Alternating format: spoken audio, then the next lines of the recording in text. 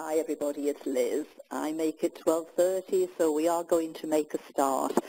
First of all, let me say how fantastic it is to see so many of you in the webinar. I'm absolutely delighted, and I know that Jean will be too. So it's great to have you here. Some of you have answered the question that's posed on the screen in front of you already, but no problem. We're going to ask you again for your answers in the when we do a poll in a moment. So let's make a start. Obviously, you're here because you want to attend the webinar on practical writing tips for engineers. And it's really interesting that this being Learning Work Week, that you've chosen to put to give us an hour of your time to focus on this subject. As Jean will be talking about, it's a hugely important topic for all of us, whatever our profession may be. You'll see that the facilitator today, the subject matter expert, is Jean. My role is to chair the meeting, to take your questions, to answer any comments that you might have in the chat box, and indeed just to facilitate the session on Jean's behalf. Most of you have already done this, which is great, but just a word for those of you who may not yet have posted into the chat box, and that is, when you want to post a comment, make sure that you send to all participants if you want everybody to see it, or to all panelists if you just want myself, Jean and Rachel to see it. Try not to click on all attendees, because some of us may not see that, may not see your message then. So it's all participants or all attendees. All participants or all panelists. I'm getting distracted already by the chat box. I'm really sorry that Andrew seems not to be getting any sound. Rachel, if you could reach out to Andrew and see if we can help him with that, that would be great. I'm kind of assuming that the rest of you are able to hear me, otherwise I will be getting a lot more messages than the one from Andrew in the chat box.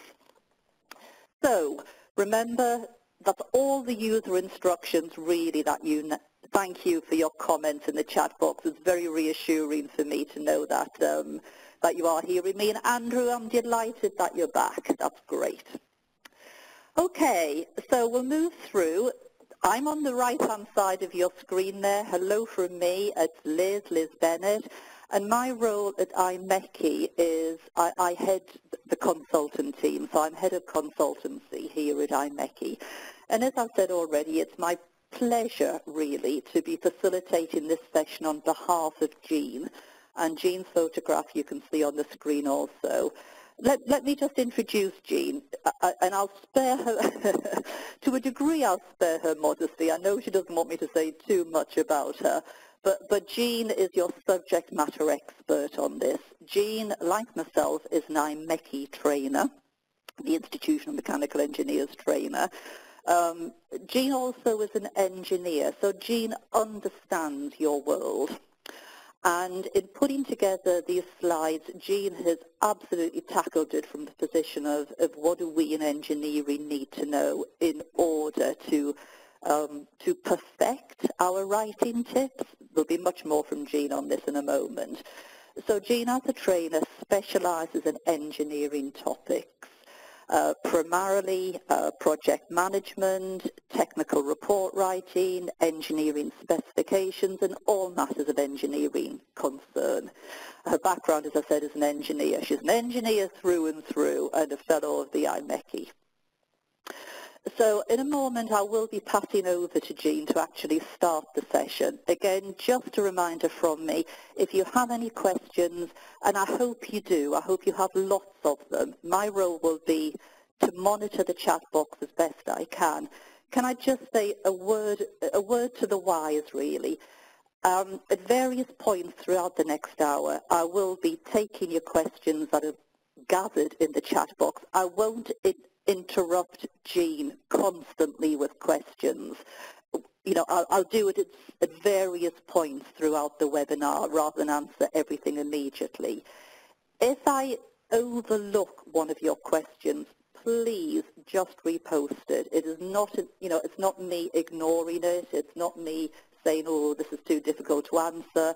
So if I do overlook anything, then please just re-ask it, because my intention is to pick up all of the questions and all of the comments if we can.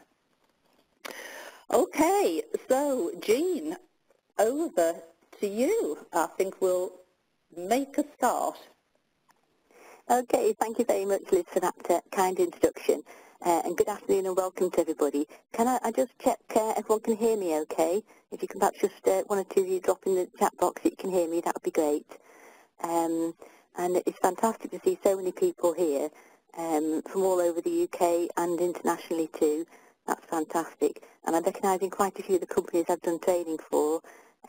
So you're very welcome. And right, so let's get cracking. Excellent. I can see lots of yeses. Excellent. You can all hear me. That's super. Okay, so let's start with a very brief introduction. We all know that engineers have to write as part of their work, and many engineers don't enjoy this aspect of their role. They can do the rocket science bit, but the writing bit they sometimes find hard. So today's webinar about practical writing tips for engineers, it's just some bite-sized content to help you with your writing. So what we're going to cover today, we've got three main topics: purpose, punctuation and proofreading. So aside from the alliteration, they all start with the letter P, they're all issues that you often have in your everyday work. And what I'd like to do is just share some practical tips with you. So we'll start by covering the purpose of your writing, the 7 generic purposes, and writing with pride, that's P-R-I-D-E. We'll then look at punctuation, including the right way to use apostrophes and a watch point on the wrong way to use them. I've already seen one or two of the comments in the chat box about the greengrocer's apostrophe, so that's how not to use an apostrophe. And a few tips on abbreviations and acronyms. And then the final section is about proofreading, which is a vital stage in the writing process, and it's often overlooked. So then, towards the very end of the webinar, we'll just tell you a little bit about some related IMechE training courses.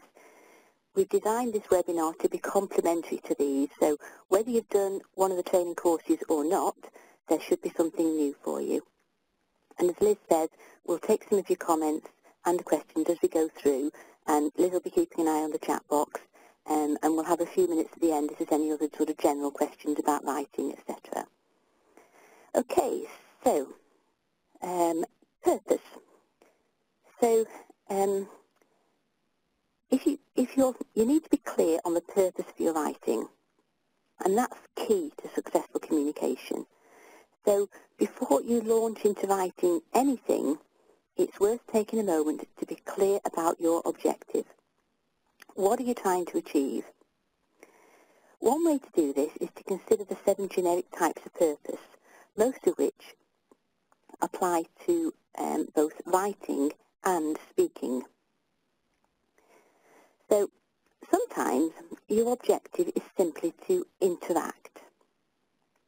For example, when you're posting on social media, you're interacting with your friends. Or to entertain, such as writing a novel or a magazine article. Being realistic, these two categories are not usually our purpose in engineering writing. Probably the most common for us as engineers is to inform, for example, communicating a message in a technical report, or to record, such as recording the basis of a design, or documenting it for future reference. Another one is to regulate. Audit reports, for example, of regulating, also procedures, because we want to regulate behaviour. Sometimes what we want to do is find out, perhaps an email or a letter asking for information. And finally, we can also write to influence.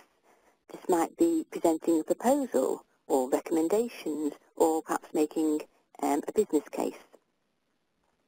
You may find that you've got more than one of these, but usually you only have one main purpose and then a secondary one. So again, perhaps you'd like to reflect on your engineering work. which one of these 7 is usually your primary purpose? And please feel free to share that with us in the chat box. As I say, it's really important just to take this moment to reflect on why you're writing, because if you're not clear on what you're trying to do, chances are you won't achieve it. Okay, so there's quite a lot of inform here. A few influencing, regulating, informing. I think informing seems to be the major one there. That's really interesting to see.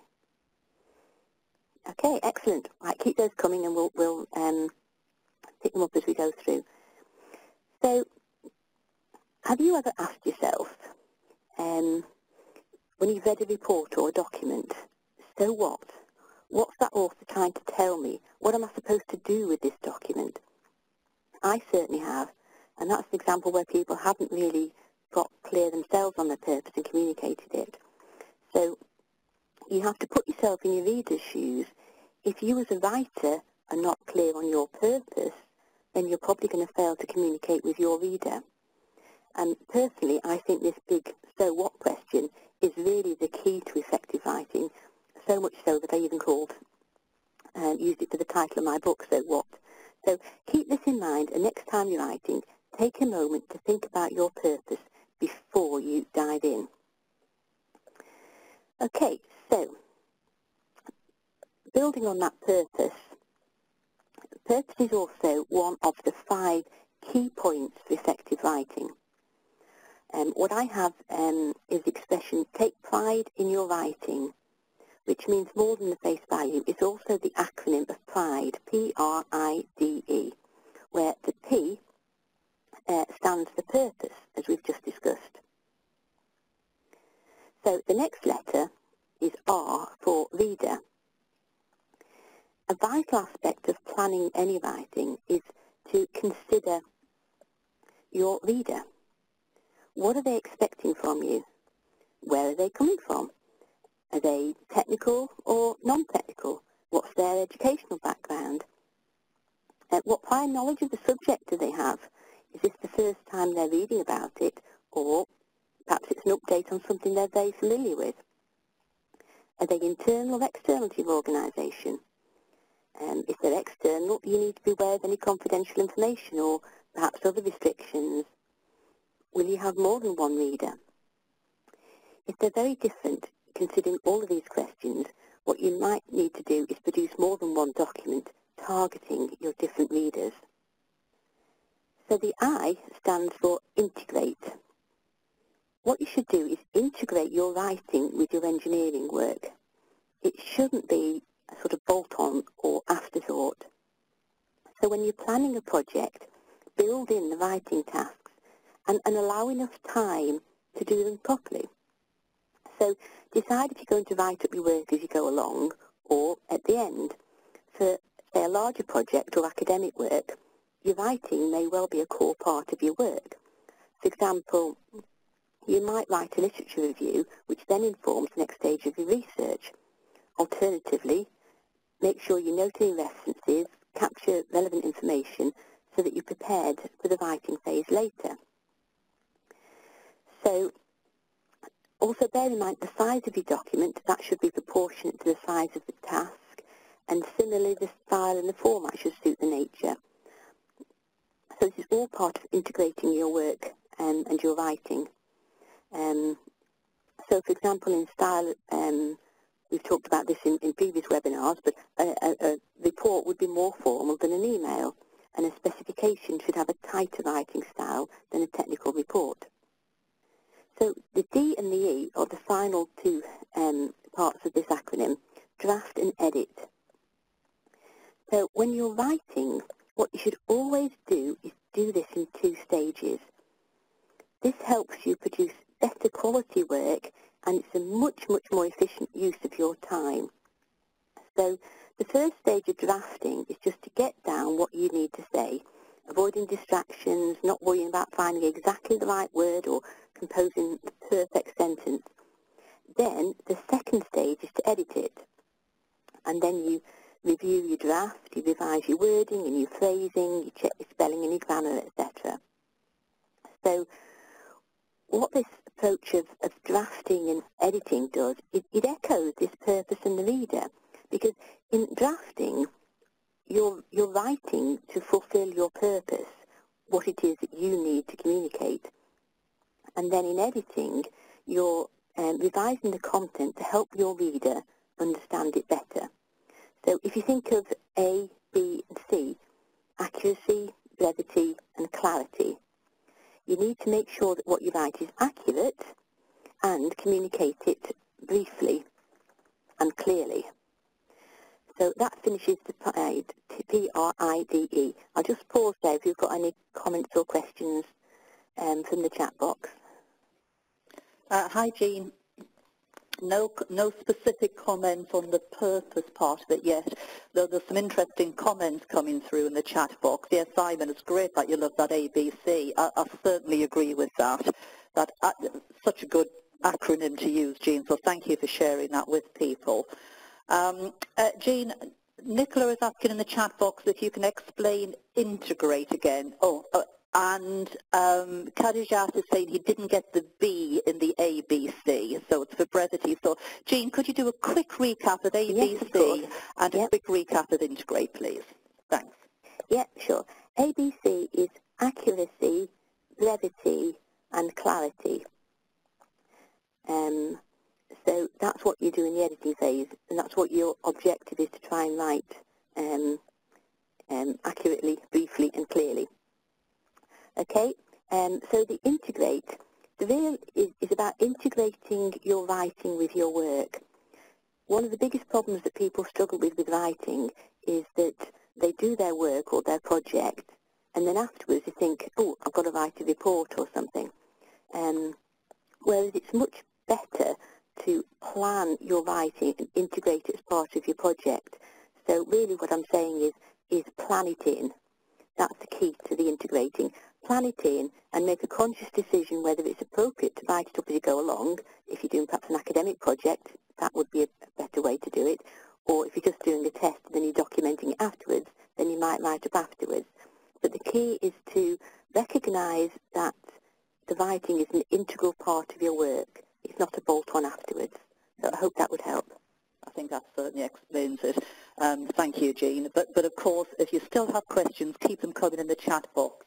Jean, can I just interrupt at this stage, because I think we might be going to lose Jemima, who's asking in the chat box that there's going to be a recording of this because she's going to get called away into a meeting any minute. We sympathise, we know that, even on a Friday. Jemima, yes, it's been recorded, so no worries. If you do have to leave us, we totally understand. Jean, before we move on, I think there is a question related to purpose that I'd like us to tackle now if we can, and it's from DK. You may see it in the chat box. The question is, how do you tackle brevity when we are supposed to, list our assumptions, stroke technical details, and that's usually long. So how can you have brevity in those situations? Any views on that? It's a very good question, yes. I mean, I think one of those things, it's a little bit how long is a piece of string, because it has to be appropriate. And often with these things, there's a balance of judgment about it needs to be as long as it needs to be, but no longer.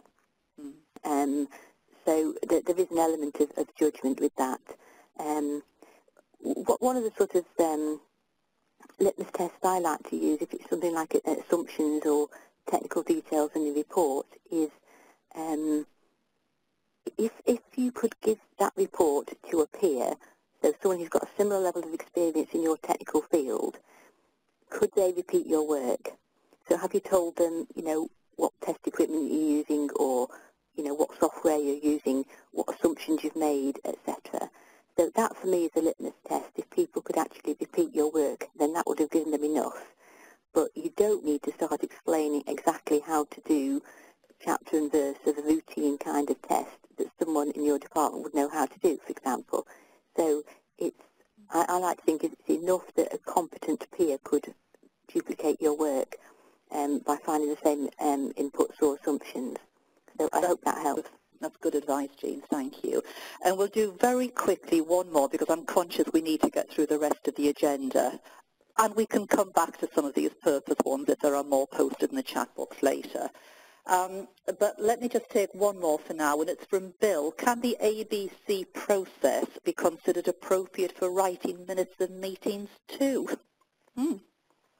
Yes, absolutely, because it's a tip about writing generally. The ABC, it comes from, I think it's Joan Van Emden's report. In our technical writing course, we talk about clear, concise and correct, which says a similar thing in different words. But yes, you can apply it to any writing, and minutes of meeting is a classic example because you've got to make sure that you're accurately recording what was said in the meeting, but briefly because you want people to read them, not file them. It needs to be clear about who's going to take which action or what decisions were made, etc. So, yeah, absolutely would apply to meetings, and it applies to a lot of different forms of writing. Okay, great. Jean, my suggestion now is that we move on, and I will continue to monitor the chat box. I'll just mute myself again and try and get some opportunity to answer more questions later. Thanks, Jean. Okay, thank you, Liz. That's great. Okay, so punctuation. So let's go back to the question I posed on the opening slide before we started. So hopefully if we can get the technology here, we should have a poll coming up. So hopefully Rachel is going to get this poll working for us. So what we've basically got here is a simple sentence. The printer stopped. Its ink cartridges needed replacing. So which one of these sentences uses apostrophes correctly? So hopefully you can all see that poll now. So if you can select A, B, C or D, that would be great. Okay, so you've got about 45 seconds to do that in total. So while we're just waiting for you to put your inputs in, let's just remind ourselves why punctuation is important. Because good punctuation helps your reader understand your writing more easily. Conversely, poor punctuation gives a poor impression of you and your work, and it might mean that you fail to communicate clearly, or even worse, that perhaps you conveyed the wrong meaning to what you intended. Okay, so how are we doing with the poll there, Rachel? Have we got an output? I think we just need to process the results. It might just take a moment. Okay, so the results are coming in. Okay, so it looks like nobody said A. We've got 43% that said B, 31% that said C, and 4% that said D. Okay, the correct answer was B. Neither of these words should have an apostrophe. So well done to those of you that got this right. And for those of you that need a little refresher, we'll have a closer look at this.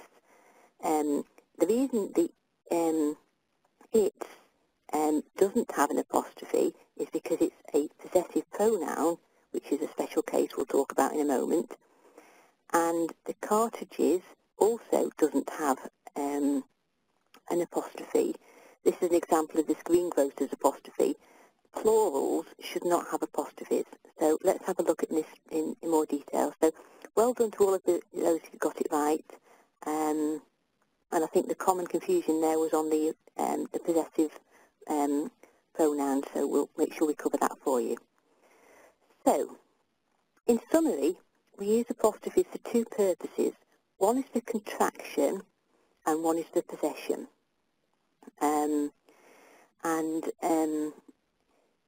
Some people describe the use of the apostrophe as the difference between your knowing your, and you have to fill in the four-letter word here, but I think you can imagine what I'm suggesting here. Okay, so knowing that you're, and that punctuation actually could make quite a bit of a difference in your in your meaning. Okay, so before we go into the contraction and possession, let me just clarify that you should not use apostrophes for plurals. This is a very common mistake. So, as you can see in this picture, this is somewhere I visited recently, and this sign says single malts with an apostrophe. The bar has a number of whiskies, and it's plural. So there should be no apostrophe before the S. Similarly, these are all real examples I've seen. A shop selling CDs, it's a plural. There should not be an apostrophe. It's simply a plural. In fact, this apostrophe for plurals is so common for things like apples, etc., that some people describe this as the greengrocer's apostrophe. So if you're selling apples on a market stall, there should not be an apostrophe. Another example I saw is legs, bums and tums. Again, these are all plurals. And actually, this apostrophe is something that people can get really quite annoyed about. I know a woman who was so annoyed by the local garage advertising MOTs with an apostrophe that she had to drive a different route to work, which was further, just to avoid it. And interestingly, there was a news item recently about a grammar vigilante who called himself the apostrophizer. So he's been going around Bristol for the past 13 years, apparently, correcting signs by adding or even covering up apostrophes. So, for example, Amy's nails, that nails is a plural, so there should not be an apostrophe there. Interestingly, according to the newspaper report, he's an engineer. So maybe he's even on this webinar. So welcome, apostrophizer, if you're here. I'm sure you'll spot my deliberate mistakes. Okay, so moving on to how we should use apostrophes. So the first correct use is as a contraction. So what a contraction is where one or more letters have been omitted.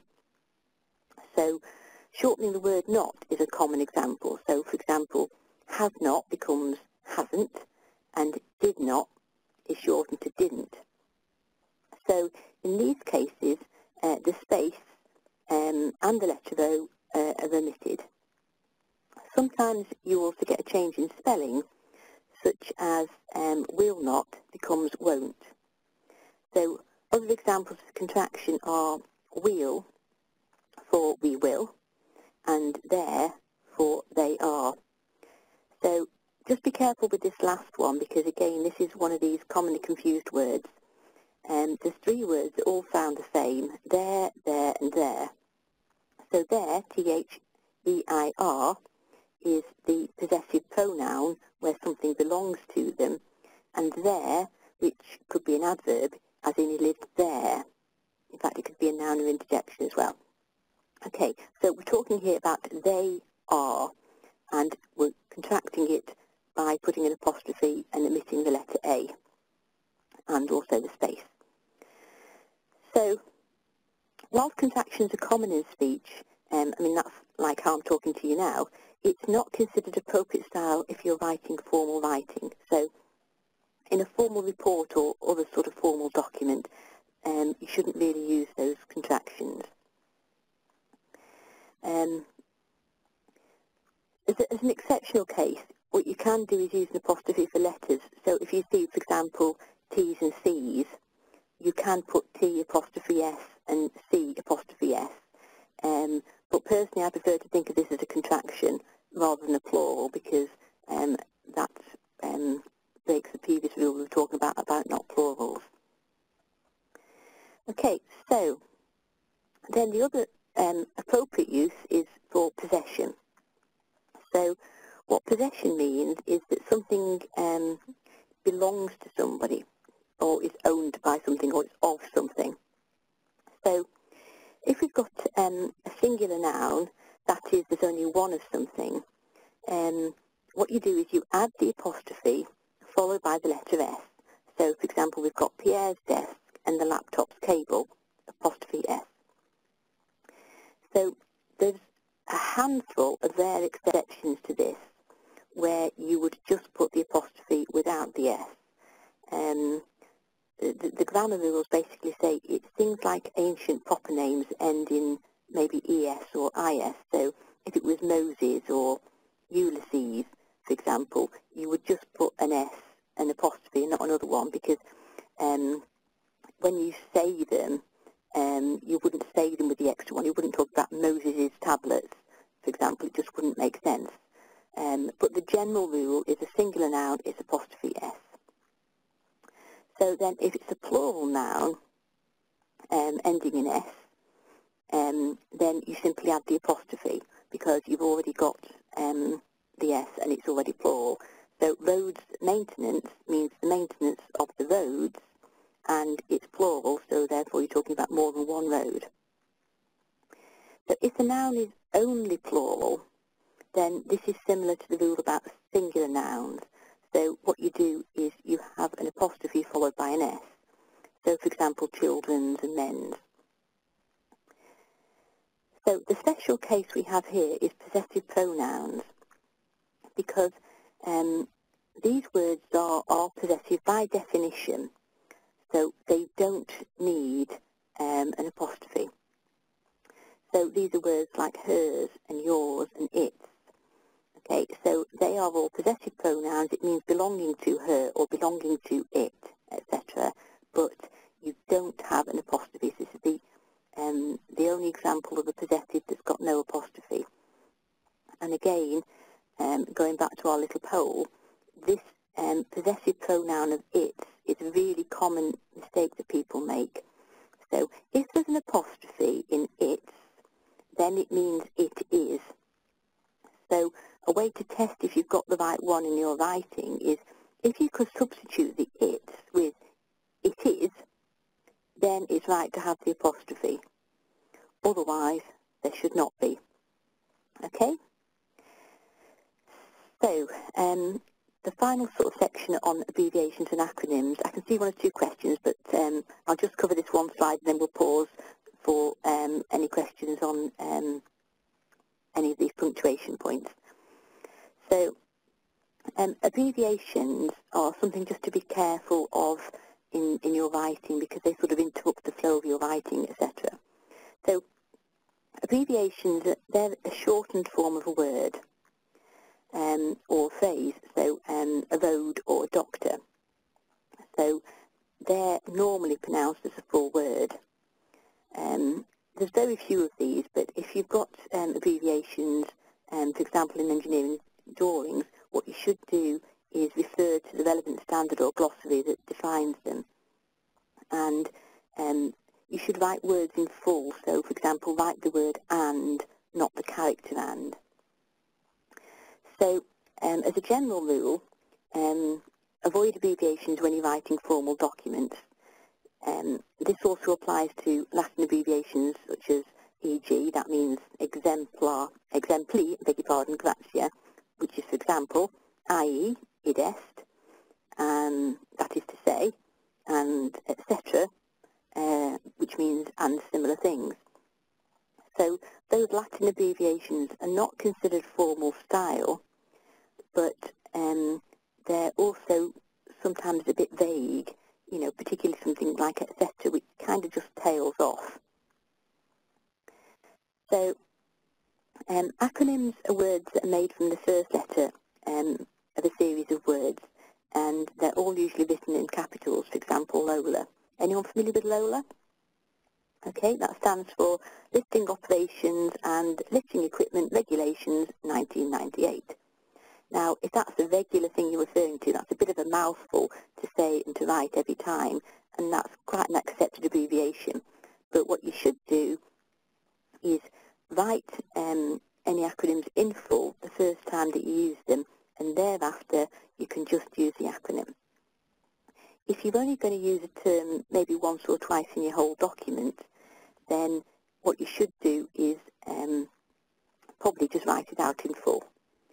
And make sure you use a glossary to explain any terms, you know, special terms or acronyms. So acronyms are useful in moderation because they can help you write more concisely, and particularly when it's one that's used in your field. But generally what you should do is refrain from creating new acronyms, as people won't be familiar with them. And I've seen quite a few of these where people just randomly almost invent new acronyms. And that makes it doubly hard because no one's ever going to have heard of those. Okay, so let's just pause there and take some of these questions and comments. I can see a few of you are commenting here, but not had a chance to read them as I'm going through. No, Jean, there's some fabulous questions, and I actually think a number of them were posted before your last one or two slides, so they probably have been answered, but I just want to make sure they have been answered, that people are happy with it. So I'm going to go quickly through, and I'm going right back to John's question. How do we make a plural of a contraction ending with the letter S? If we contract, the example is if we contract anti-vibration support to AVS, what is the best way to indicate more than one of these items? So I think what John's getting at there is, can we say AVS's, AVS apostrophe S? Does that make sense? Can you see that question, if Jean? AVS, you're saying so AVS would be like your acronym. That's right. Yeah, so if it was a plural, you could just add a small s. Presumably the AVS is all going to be in capitals. Yes, correct. You could just put a small s. That's what I would do. John, let us know in the chat box if that doesn't answer your question. I think it does. I think that's exactly what I would see as well. AVS capital, small s at the end. Nicola, again, if you're not sure about plurals, I know that Rachel has helped you with that, but let us know if you need anything more. I think, Jean, you might have seen there's a series of questions and comments around sometimes why apostrophe is added at the end of the word, and the example given is artists, plural, with the apostrophe afterwards, but several of the participants have responded to that. So again, Selin, if the answers you've already got from your colleagues here don't help, let us know. This is an interesting one from Selin. Could you tell me which is correct? UK Women Network or UK Women's Network? Women's in the second being women apostrophe S. Do you have a view on that, Jean? So UK Women's Network. So yeah, when women is a plural, W-O-M-E-N, is the correct UK Women Network or UK Women's apostrophe S? I think grammatically they're both correct. I think it's probably more a matter of which one you think sounds better, because, you know, sometimes in titles of things they don't necessarily, it's not like a conversational tone. All I would say is if you're talking about women's network, then, you know, are you talking about the network belonging to the women, in which case it's apostrophe S, to put the apostrophe in the right place. Yes, that would be rubbing salt into the wound if it was in the wrong place. Interesting question here from DK. Do you consider company, the word company, with a capital C, like an organisation, do you consider company singular or plural? Company are proposing this, or company is proposing, as the example DK is given. So would you say company are, company is? Yeah, that's a really good example. So there are some of these what we call like collective nouns, and if they're treated as a singular, they would say is. If they're treated as a plural, they would be are. So the general rule with these things is if they're acting as one body, so, for example, if the company made a resolution, then it's clearly acting as a singular. But if you had a case where the company was just a myriad of different people all acting differently, then you talk about it as are. So the subtle distinction is in the intent. If it's intended that collective noun is acting as a body, you treat it as singular. If it's understood it's a number of separate people or components, then it would be are. So I hope that helps. Sure, thanks. Thanks, Jean. Again, if it doesn't, I'm sure we'll be told in the chat box, but I understand totally. Specific question here from Jose. Is it normal to use etc., etc., of course, is it normal to use etc. in technical report writing? And should it have a full stop afterwards? etc. dot. Okay, so the second bit first. I think you'll probably find that Word would correct and put a full stop after it. if you were to use it, but personally I'd recommend that you didn't use it in a technical report, because particularly with etc., it's this vagueness. You know, if you said, you know, the test conditions covered all the usual, etc., yes, it's just a bit sort of vague. So it's better to be more articulate in exactly what you're saying. So it's preferably not appropriate in a technical report. Yes, and Jemima, thank you for your comment on that, because Jemima also said something very similar. Jean, I know we're pushing for time, but there seems to be a bit of confusion with some people on the example of Amy's nails. Could you go back to that slide and just spend a minute explaining that one again? Some people have got it, some haven't. It's led to some great discussion. Yes. So this was one of the apostrophizers examples. So the apostrophe on Amy is correct because it's presumably Amy's salon. But if nails are plural, then there should be no apostrophe. So it should be just nails without an apostrophe. Yeah. Hopefully that helps.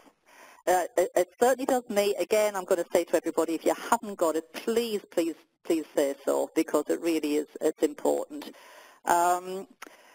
Okay, and similarly with the example of AVS, though, I think I'm just going to write that into the chat box, Jean, I think, rather than spend any more time on that. Several people have asked, where does the S go there? I'm really skimming now the next few comments in the interest of time. There's some brilliant comments, Jean. When we look at these later, you'll see exactly the sort of thoughts that you've been provoking here, which is great. I'm not deliberately missing anything. I think we've covered most of them. So, Jean, I would suggest you move on. And, guys, all of you participants out there, guys, generally, in the generic sense, let me know in the chat box if there's something I've missed, please. Back to you, Jean. Okay, then. Well, it's good to be provoking. I'll see if I can be any more provoking. Okay, so the third topic we're going to talk about is proofreading. So proofreading is that final check in your editing process. So after you've done all your other editing, but before you submit your document for approval. So it derives from like reading the printer's proof before something literally went to print. So the aim is to spot any remaining errors. So again, bear in mind that mistakes give people a poor impression of you and, you know, the professionalism of your work. So that can impact on you and your profile, and it can also mean that your work or your recommendation is, you know, may not be accepted, or perhaps, you know, it doesn't have that credibility. So proofreading is really important. So what you need to do is to check your meaning is clear and that it'll be understood. So we'll go through some tips on proofreading. So again, please feel free to use the chat box and let us know which of these tips works for you. And if you've got any other proofreading tips, please do feel free to share them with us. Okay, so my first tip on proofreading is actually not to do it, in the sense to minimise it. So, you know, prevention is always better than cure. It's better to not make the errors in the first place rather than having to correct them. You know, it's a question of, you know, designing them out rather than fixing them later. So, if you do this, it will save you time and effort, and it also helps you avoid that demoralising feeling where, you know, you have your work coming back from your proofreader covered in red ink. So use the functionality in Microsoft Word or whatever processor you're using, and always start with a clean, functioning template. This helps minimise the risk of some of these, you know, odd changes in font and spacing, etc. And you can also set your paragraph options to avoid hyphens and widows and orphans. So you can select your whole document and select your proofing language, check your spelling, your grammar and your style, and save all of those settings as standard. And then that, you know, saves you a lot of trouble later on. So another aspect is about agreeing a style guide or checklist, because when you ask someone to proofread for you, are you making it clear what you're asking them to do and against what standards? So, for example, do you just want them to correct mistakes, actual mistakes, or would you like them to highlight areas that might be improved? So some might consider that as editing. So, I mean, myself, I've been asked to proofread things and had to, clarify that. So if you're checking grammar, is that to perhaps UK or US English? And in style, many aspects of style are a choice, and there's more than one acceptable option. But the key with writing style is to be consistent throughout a document. So, preferably across also your department and your wider organisation. So, for example, how do you write numbers? Do you write single or double quotation marks? So, these kind of grammar and style options, if you agree them at the outset in a style guide or a checklist, then you can write them all in a consistent way, and you can proofread each other's work to an agreed standard. In our new Advanced Technical Report Writing course, we cover a checklist with of a formal and clear writing style, and we talk about over 20 of these different elements of style there. What you can also do with Word is use things like track changes and comments. So these allow your proofreaders to give you some feedback so that you're learning from recurring issues, because it doesn't help you or your proofreader in the long run if they just make changes without reference to you, because you might lose that sense of ownership. Okay, so the next step then really is to proofread yourself. Word can check a lot of things, but it can't check everything. So, for example, it can't check homophones, which are words that sound like another word. So if I just say whole, and I'm just saying that out loud, you've not seen it written down, but I could mean hole with an H, a hole in the ground, or hole with a W, as in the complete thing. So it may be a correctly spelt word, but it's just not the right word in your context, and Word may not pick it up. So you still always need to proofread. So when I'm proofreading, I sometimes feel it's useful to do multiple passes, to focus on one aspect at a time. So, for example, one pass to read the text, then to view the punctuation, another for figures and labels, and then a final check on the paragraph and page layout to make sure there's no sort of awkward breaks, etc. So, don't be afraid of leaving white space at the bottom of the page and starting a new section, etc. If it's a large task, as for any big task, break it down into manageable chunks. For example, read one section at a time. Because if you just skim through a document, you're really not adding any value, because you do need to read it carefully if you're proofreading. Printing a hard copy of your final draft can help. Some people find it easier to kind of just read off the page rather than on the screen. Another tip is to read it out loud. Robert Gunning, who was one of the pioneers of readability statistics, he wrote 10 principles of clear writing, and one of those was write like you talk. Now, this doesn't mean that you should write in a colloquial style, and as we talked about earlier, you shouldn't use contractions in formal writing, and you shouldn't use slang. But what reading out loud is useful for is testing for those big words and long-winded explanations. So if you imagine you were sat next to someone and you were trying to explain something to them, would you use complicated words and long sentences? So why, if you're then writing it down, would you use completely different vocabulary and style? So keep it simple and straightforward, and be careful if you're reading out loud. That will help you, be clear on that. The other aspect about reading out loud slows you down, because you've got to read it more slowly and carefully, and you can't skim over it as quickly as you would when you were just reading. So this means you're using more of your brain functions and different senses. So, for example, you can hear if you're repeating words, and it's usually better to have some variety, etc. So, of course, if you're going to prepare, say, a script for a conference, then you shouldn't be reading that verbatim as you've published it, but you'd want to talk more naturally about the subject.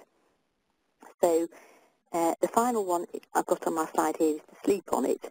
So when you're happy with your document, save it and close it. And if your timescales permit, which ideally be allowed for in your plan if you've integrated it with your work, come back to it fresh the next day or preferably later. So, I describe this as sleeping on it. I don't mean literally putting your document under your pillow, but, giving yourself an opportunity to come back to it with a fresh pair of eyes. And I like to do this, and I often find more mistakes and see areas where I could improve the wording, make it clearer. Okay, so my last slide on the main sort of content here. So on proofreading, you should always ask somebody else. So when you've proofread it yourself, ask somebody else. Some people have said to me that, well, their organisation wouldn't allow them the time to proofread their colleagues' work. But actually, it's much more efficient to do that because you can read something you wrote 10 times and still not see a mistake, and someone else might spot it the first time they read it. So having somebody else proofread it is actually a much better use of time overall for an organisation. So remember, the role of a proofreader is very different to that of a reviewer or approver. So a proofreader is not approving your work, is not agreeing with your recommendations. So typically, a proofreader is a colleague, so perhaps a peer who's got similar skills and experience, and they should highlight things that are obviously wrong or where something's not clear. Clarify the scope. So what do you want them to check? Have you agreed a consistent approach to grammar and style? If you're writing in a language that's not your native tongue, a proofreader can help you. The English language in particular has got lots of irregularities, and a native speaker can really help you, to identify some of those odd issues. Even like professional proofreaders might not spot everything. If your document is really important, perhaps external publication or something, consider having more than one proofreader. Some people ask their mum or their partner to proofread their work, someone who's like completely outside their technical field. They might spot things that are different, so perhaps an unexplained acronym that colleagues have just taken for granted, or perhaps note there's no introduction to the subject. So some people say this works for them and others don't, but of course be careful of confidentiality as well. I read about a proofreading tip that was to read the whole document backwards, one sentence at a time, which makes you read every sentence carefully. I haven't tried that one myself yet. That's maybe one for me to learn. Okay, so what I suggest we do is I'll just mention the training courses, and then we'll take any questions on that section and any final questions. So I hope that's okay with you, Liz. Of course, Jean, go ahead. So just very briefly, if you're interested in learning more about this subject, the IMechE would be very happy to help you. The IMechE have a full range of training courses, and things like writing that come under what we call engineering essentials. There is a brochure which is available both in hard copy and on the IMechE website. What we have is our very popular one-day technical report writing course, which is probably the most popular one, where people are just coming to technical report writing or writing for a range of technical documents. Engineering specifications is focusing more on specifications. There's some aspects of the use of English in writing, but it's also to do with project management and requirements engineering, so it's a bit more of a cross-cutting theme with that one. What we've also got new this year is sort of based on feedback from the courses we've had from delegates, etc., is a new advanced technical report writing course. So this is another one day where the technical report writing is a prerequisite, but we do more on writing style, charts and the use of English, etc. If the role is more about reviewing than writing, there's also the reviewing engineering documents, and that includes things like giving feedback. And last but not least, there's a virtual option for the technical report writing, and we've got some new dates for October this year. So it's essentially the same content but delivered in a virtual way. So if you're interested in anything further, there are some dates that's coming up. So I'll hand over to you now, Liz, if you want to comment on these training and pick up any final questions. Okay? Yes, thank you, Jean. We'll just leave that slide up so that people can make a note of the dates. Again, really interesting comment in the chat box. People have been asking questions and other people have been answering them. So that's marvellous. There's just a couple. Yeah, it is. There's just a couple that I'd like you to comment on, Jean.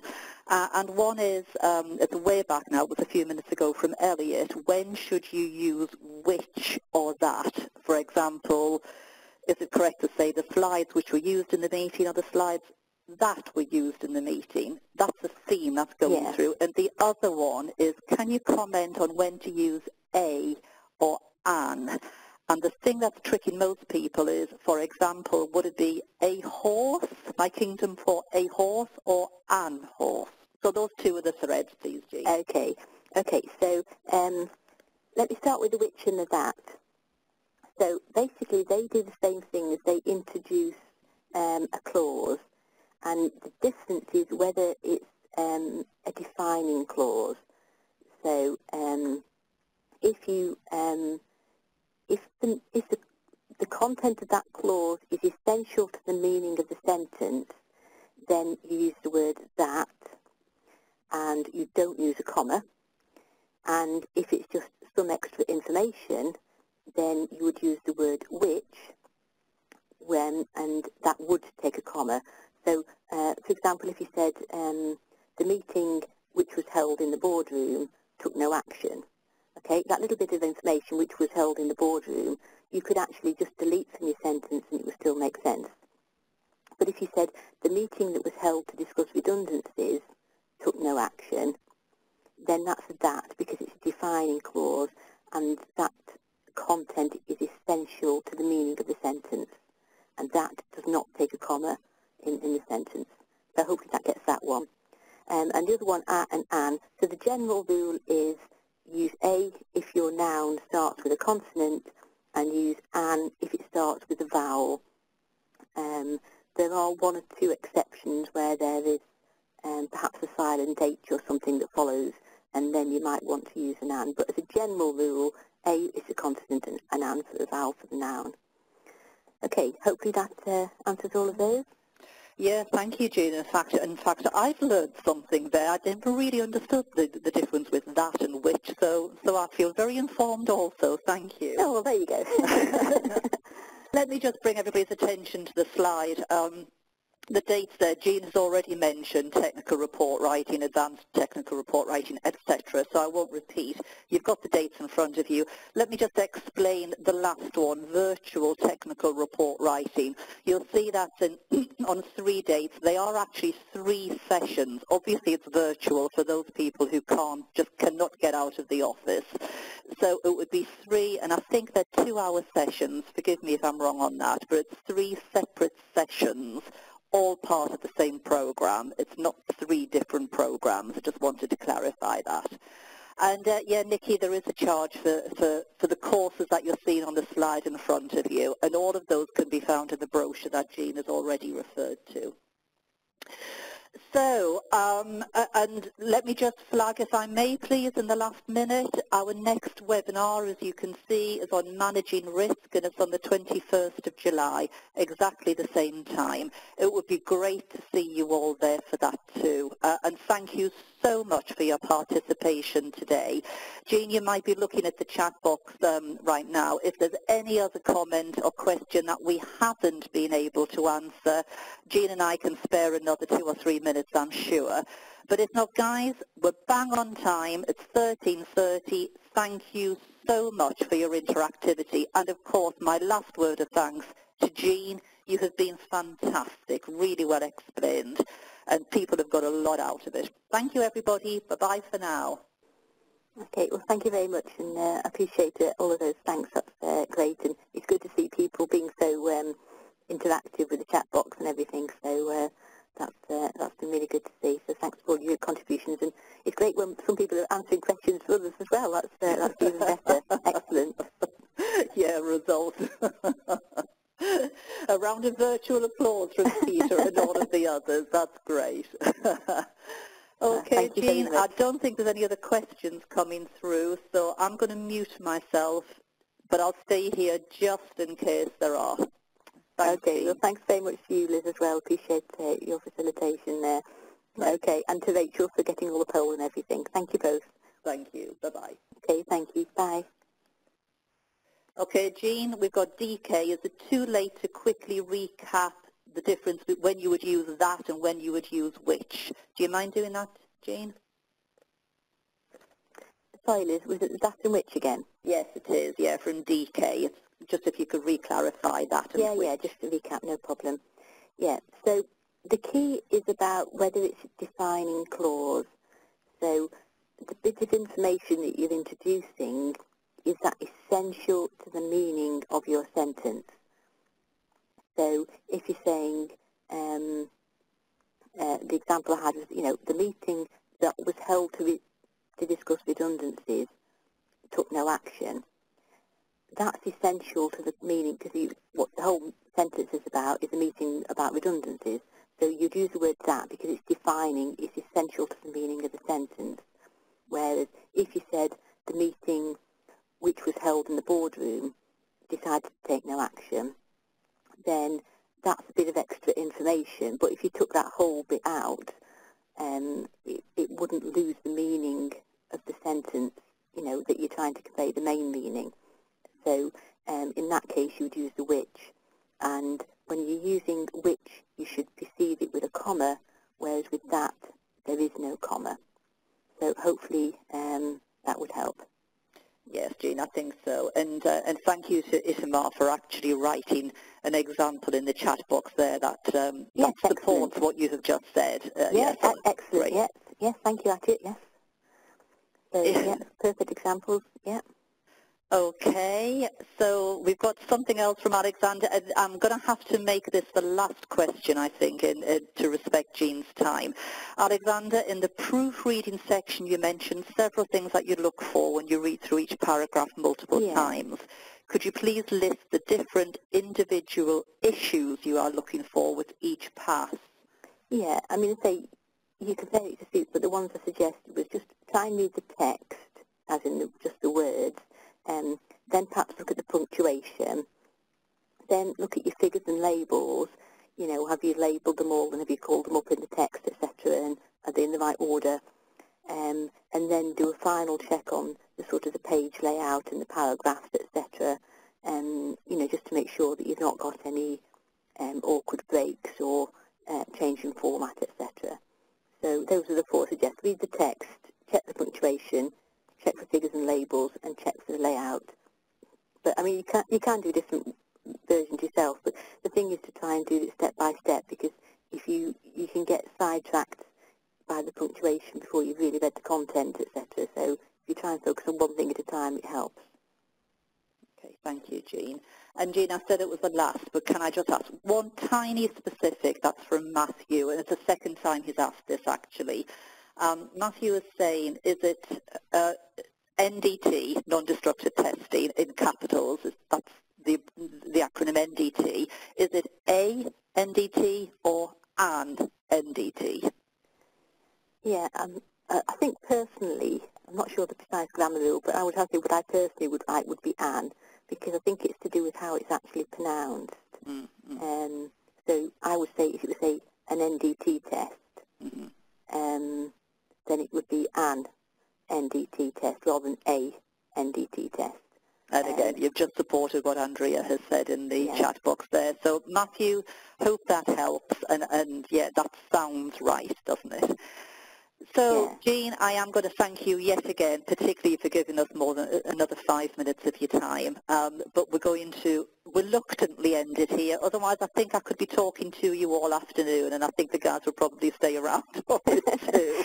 Okay, well, thanks very much, Liz, and thank you to everybody for your participation. That's been great. Thanks a lot. Right. Thanks, Jean. See Bye. you soon. Bye-bye. Bye.